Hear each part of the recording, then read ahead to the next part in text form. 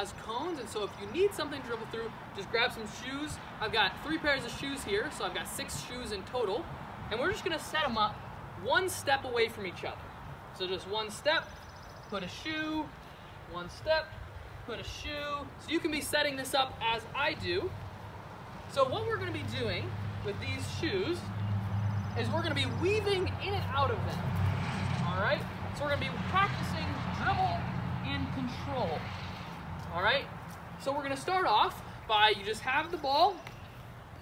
Once all of your shoes or cones are set up in a line, and you're just gonna dribble in and out of them, weaving back and forth. All right, does that make sense? Great. Once you're ready, we're gonna go. If you have more than one person, I suggest you go all the way through, and then once you get to the very end, I want you to turn around and just dribble back to the beginning, and the other person will then go.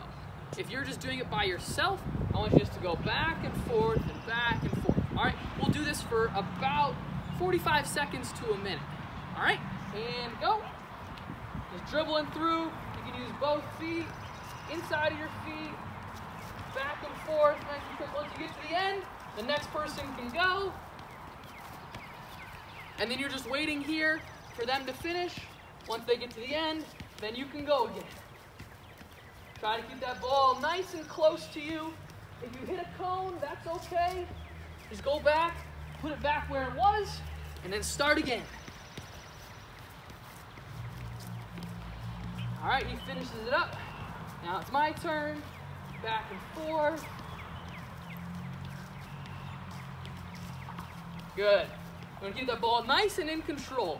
Try to keep it close to you.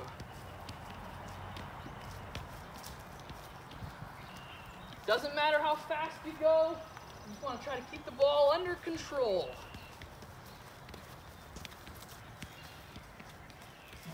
All right, finishes it up, my turn.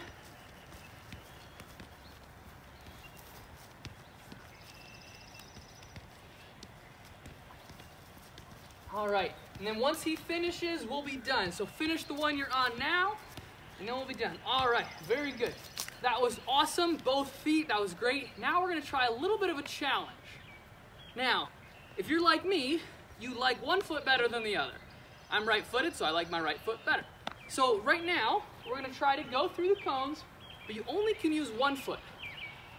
The first time you go through, I want you to use your dominant foot. For most of us, that'll be our right foot. The next time you go through, I want you to use your weak foot only. All right? So we're gonna go through just 2 more times, using just 1 foot at a time. So I'm gonna start out just with the right foot. All right, ready, go. Right foot, here we go. All right, once I'm done, now Tobias goes with just his right foot.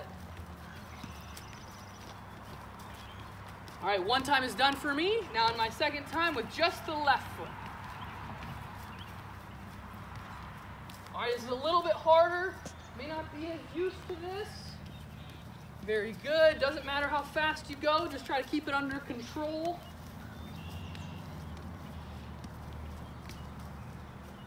Very good. All right, and this is a drill you can do whenever you want. You don't have to just do it this many times. You can do it more. All right.